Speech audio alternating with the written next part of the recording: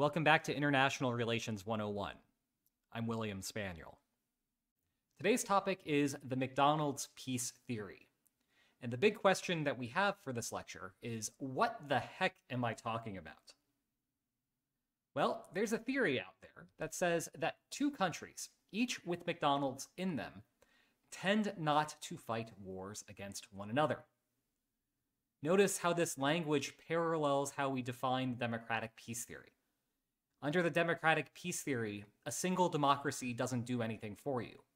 Instead, it is pairs of democracies, or democratic dyads, that tend to be relatively peaceful.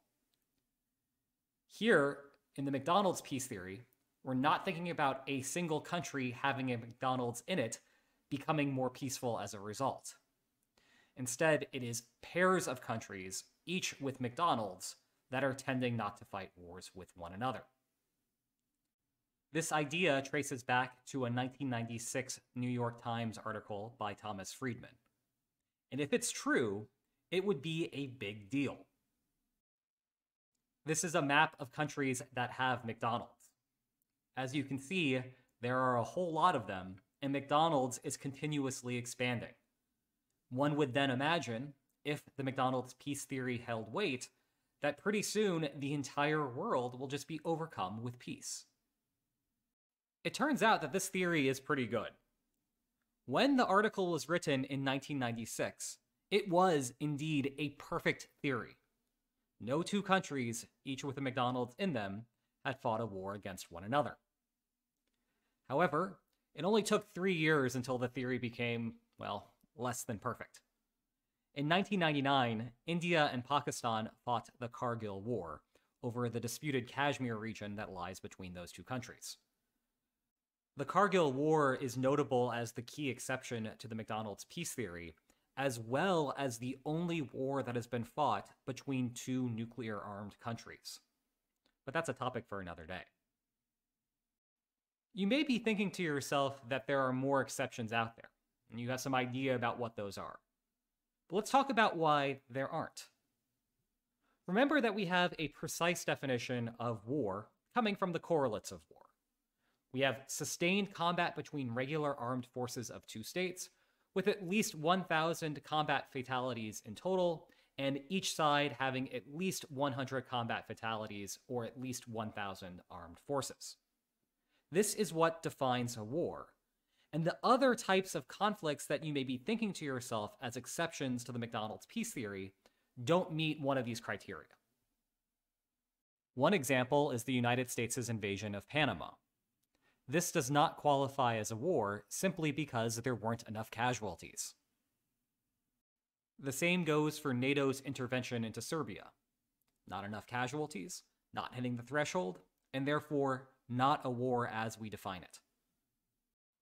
As a third example, and this one not involving the United States, we have the Georgian-Russian War of 2008.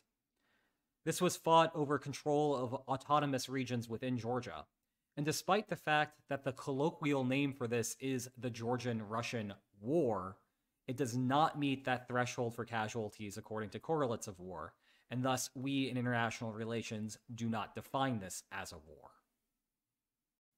Casualties are not the only barrier here. The definition also requires that the conflict be occurring between the regular armed forces of two states. So if you think about something like the 2006 Lebanon War, this is not going to qualify because it was a conflict that was fought between Israel and Hezbollah, not Israel and Lebanon. And we have a similar story with irregular Russian forces in Ukraine during the Crimea crisis and everything that came out after that. So despite the fact that all of those countries, the United States, Panama, Serbia, NATO countries writ large, Georgia, Russia, Israel, Lebanon, and Ukraine, having McDonald's, we really only have that one exception between India and Pakistan.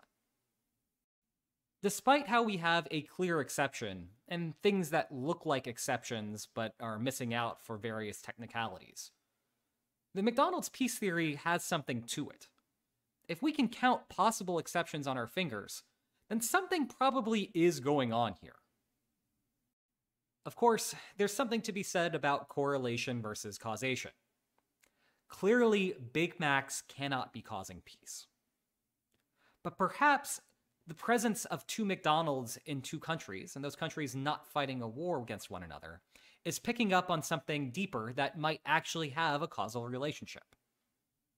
McDonald's tend to be in countries that are better developed, richer, and open to trade. McDonald's makes an active effort to only expand into countries that have money to spend and are integrated into the global supply chain. And so maybe it's not McDonald's being there and Big Macs being sold that is causing the peace, but perhaps it's this openness to trade that is leading to it.